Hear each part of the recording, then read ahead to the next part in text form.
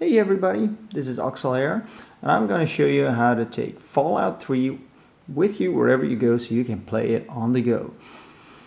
Once you install the game on Steam, you'll get your icon, and once you double click it, you'll notice that it runs Steam.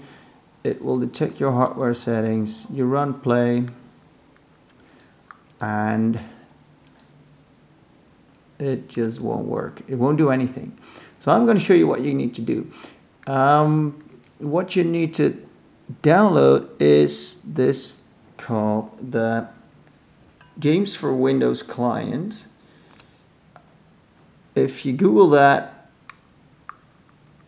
there's this big link called GFWL Microsoft Go. Just click that.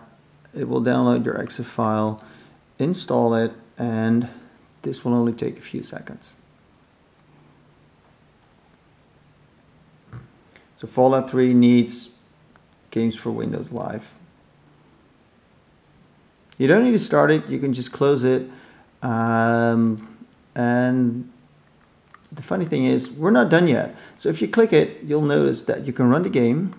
Let me turn up the volume and show you where we get. So run play. The game will start,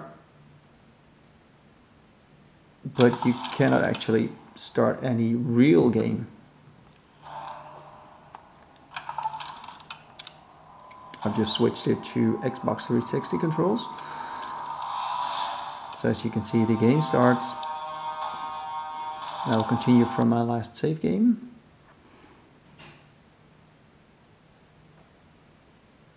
But it will go back to Windows.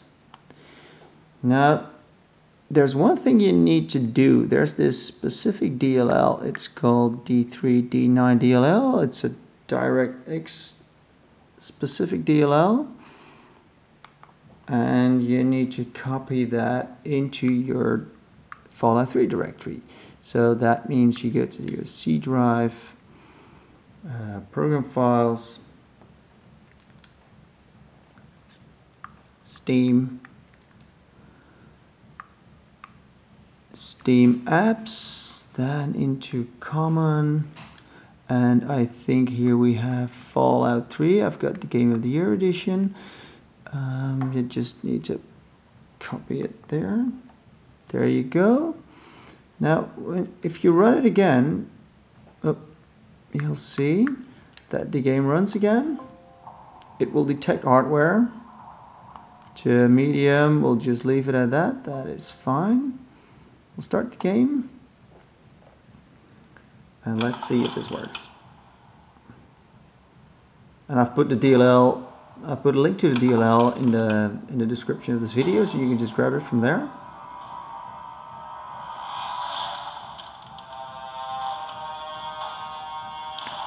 And now when you continue a game or start a game, you'll notice that, hey, here we are.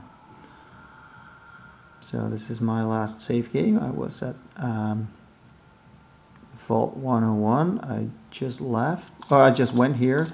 I've completed the main game, and I was ready to begin one of the downloadable contents.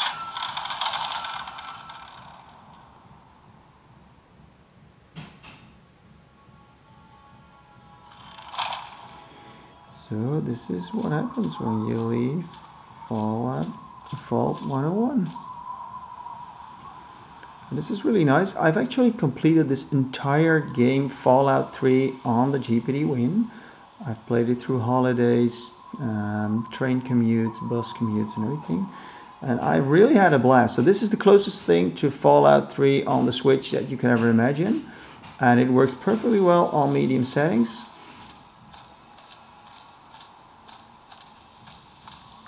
So there we have this town called Springville with the rocket and everything.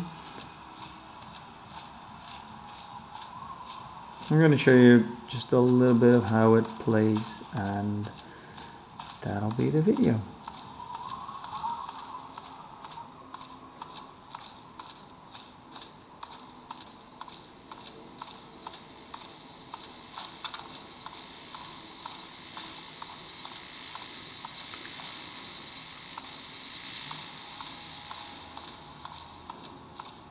as you can see, or hopefully can see through this video, it plays really smooth.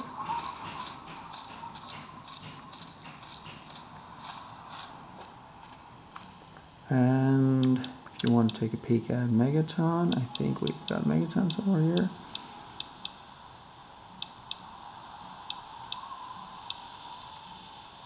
No, this is somewhere near the end. I'll show you just a bit of that. Or near the end. I mean, this is at the start of the DLC. Oh man, where was I?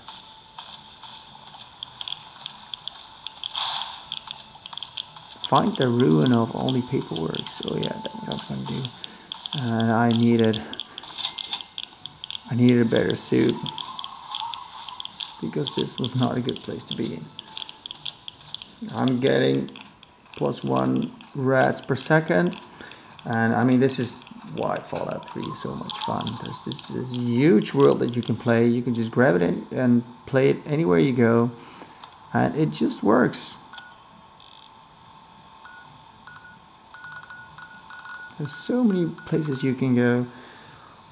Like I say, it's just install Games for Windows Live, get the DLL, and there you go.